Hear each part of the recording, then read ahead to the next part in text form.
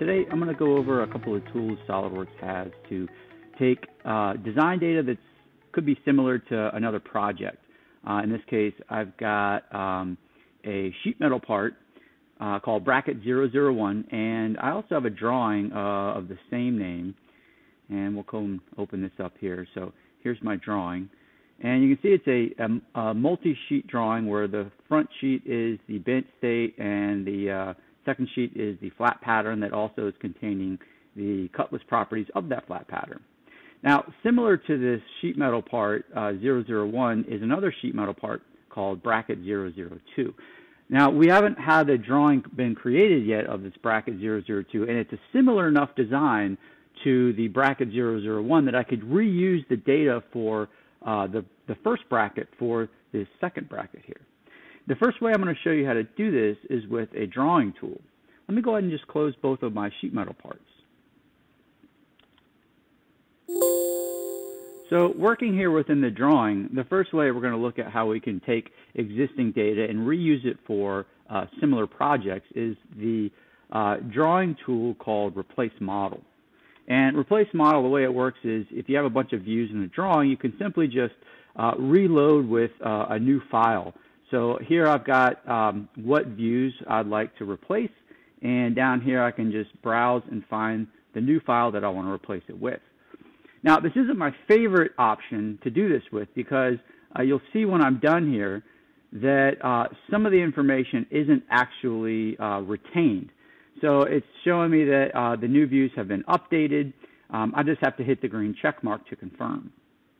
Now, once I've finished this process, you can see that the file has been updated. The previous bracket 001 has been replaced with the bracket 002 with the slot. I do have a dangling dimension up here that used to belong to the holes, and no longer is referencing the slot here. So I would want to just delete that dimension. But before I move any further, I'm going to go ahead and jump back over to the flat pattern state and just take a look. Now you'll notice that the flat pattern has been completely broken. So the replace model method didn't actually retain the connections to the flat pattern. And in this case, if I wanted to use this drawing for my new bracket before I went and saved it, I would have to reinsert another flat pattern as well as with the cutless notes. So let's look at a different way to do this. Let me go ahead and just close this down. And let's open it up. Except for, I'm not going to completely open it up. I'm just going to use the File Open option and browse for my bracket 001. Before opening it, though, I'm going to use the References button. And what this will do is show me what part this bracket drawing file is referencing. So it's letting me know, hey, it's referencing the bracket part file 001.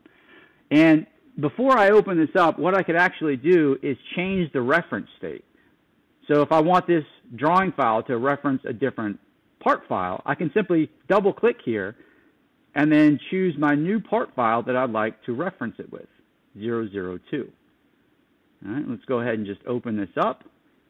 And now we're going to have a message here. SOLIDWORKS is identifying that same dangling dimension that is associated to the holes and not the slot, and asking me how would I like to treat this. And we'll go ahead and check that on and say go ahead and delete it. So once it's loaded, you can see the part has been updated with the new slot. The dangling dimension has automatically been deleted for me. Let's go back over to my flat pattern and take a look. And in this scenario, using the File Open option, the flat pattern has been updated. So it looks like it could be a little better method than using the Replace Model option. Now, I still am working in my bracket file drawing 001. Let's go over here and look at our references real quick. So I'll hit my File there button and then come down to Find References. So you can see in my Find References that my drawing file 001 is referencing my new part file 002. Now, I need to save this bracket 001, this drawing file, as bracket 002 drawing file. So let's go ahead and do that now with the file Save As.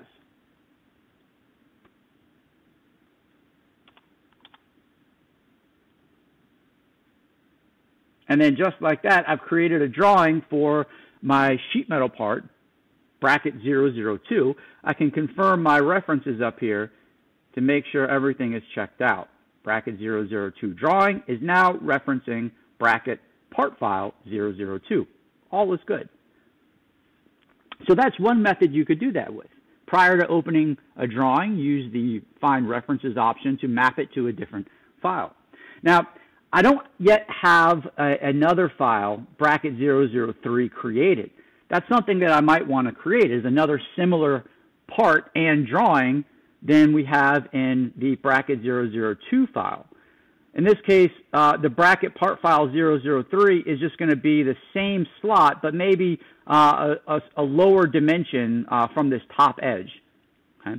And the way I could create both of these files is with working in the current bracket 002 drawing file. Let's go back and look at that File Save As option. So I'll come up here and hit the File Save As.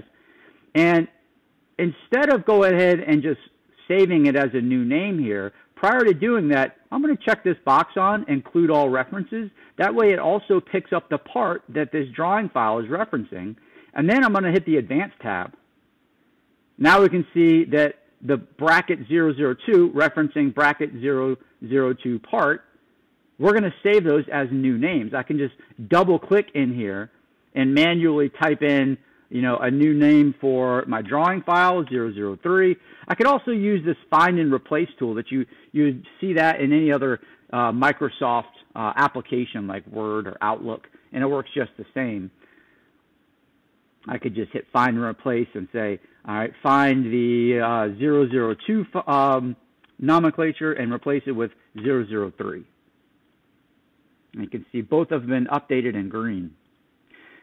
Finally, I'll go ahead and hit Save All, and it's gone and done it. So my new bracket 003 drawing file has been created. I can even go to my references and confirm that bracket 003 part file has been created as well. At this point, I would probably just want to make a quick change to this.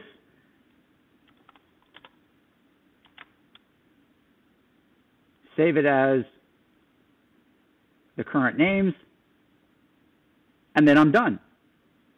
So to review, I've now created similar files, bracket drawing 002 for the part file 002, and then we use the Find or File Save As Advanced option to create the new files bracket 003 and bracket 003 part. Thank you for watching my video. If you guys have any questions or would like to reach out for more information about SOLIDWORKS tips and tricks, please don't hesitate to do so. Thank you. Bye.